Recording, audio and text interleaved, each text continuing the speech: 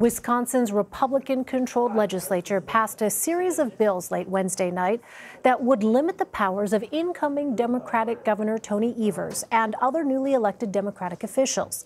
The measures would give more power to the state legislature. They would also limit early voting, a process which tends to favor Democrats. Another measure would make it difficult for Democrats to remove Wisconsin from a lawsuit that is attempting to repeal the Affordable Care Act. Evers and Attorney General Josh Kaul reacted to this on Thursday. I view this, what was passed, as frankly, a hot mess. And together, all of it is, I think, a dangerous precedent. It's no accident that this bill was only released on a Friday afternoon and that this has moved through the legislative process as quickly as possible. Evers has also said he would consider challenging the bills in court if outgoing Republican Governor Scott Walker signs them. Mary Spicuzza has covered this story for the Milwaukee Journal Sentinel, and she joins me now. Thanks so much for joining us, Mary. Let's start with the bills themselves. How exactly would these measures impact Governor-elect Evers? So they released 141 pages of legislation on Friday, and I think we might be finding out more about the bills as we get some more information from some of the legislative offices. But basically, one of the things that they do, and these are like broad sweeping bills with a bunch of different provisions in them, but one of the things that they do is limit the ability to withdraw from this lawsuit over the Affordable Care Act. The Republican legislature wants to stay in that lawsuit. It was a campaign promise of both Tony Evers and Josh Kaul to get out of it, and this would make it harder for them to do that. It would also make it harder for Tony Evers to reshape this big jobs agency here known as WEDC that's had a lot of problems.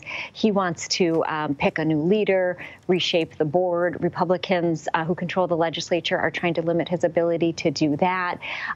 It also limited early voting to just 2 weeks rather than it goes up to 6 weeks here. So especially in places like Milwaukee and Madison, that tends to favor Democratic voters. Well, the bills also seek to limit the power of incoming Democratic Attorney General Josh Kaul. As you mentioned, how exactly would his job be impacted? So there are provisions to cut the number of positions that he has in a pretty key office where he would be losing staff. It would make it so it would be easier for Republican lawmakers to hire their own attorneys to represent them rather than having typically the attorney general would represent the legislature in lawsuits. This way they could really shop for their own attorneys. So that does raise questions not only about Josh Kaul's power, but about taxpayer money and what kind of money is going to be spent on outside lawyers versus somebody who's actually getting paid to do the job. So those are a couple of the big ways that it would limit him. And we're still finding out. It looks like it would limit his ability to enforce some environmental rules and things like that. But those are some of the big ticket items. Well, Republican Assembly Speaker Robin Vos reacted to Evers' threats to pursue litigation and to increased criticism. And here's a bit of what he said. Well, we all know that we have 3 equal branches, so of course they have the right to go to court. We've already vetted these with legal experts that we believe have shown that they are clearly constitutional, so they have every right to go to court. I'll be anxious to see what the results are, but I'm very confident that these are constitutional. We don't want to usurp his power. That's never been our goal. Our goal is just to guarantee that we have an opportunity to sit at the table, negotiate, and do it fairly.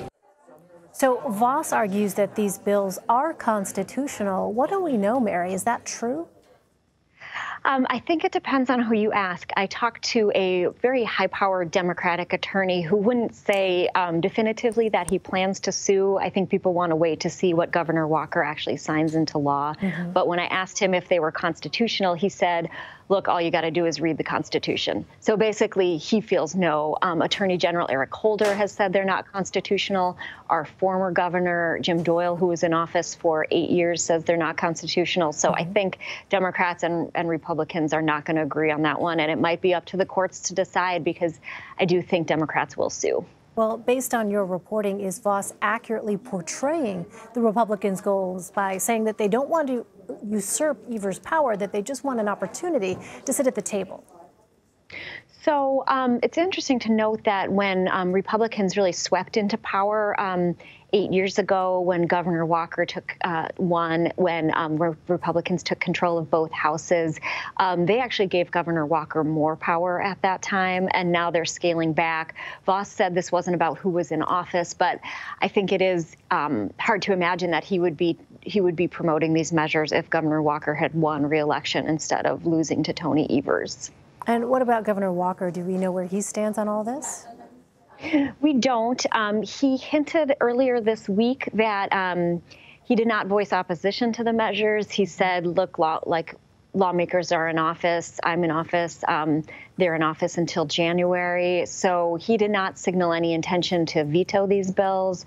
He did not say outright that he would sign them. And actually, interestingly, the Wisconsin governor has very powerful veto powers.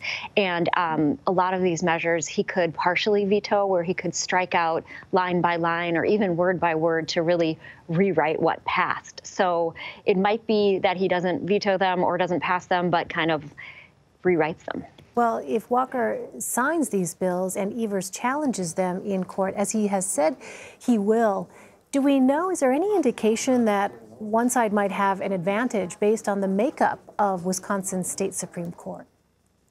Sure. So it's very likely that, like, the early voting limits, for example, would be challenged in federal court by a group like One Wisconsin Now, which is a liberal watchdog kind of muckraking group that sued over early voting limits recently, in recent years, and actually won that lawsuit.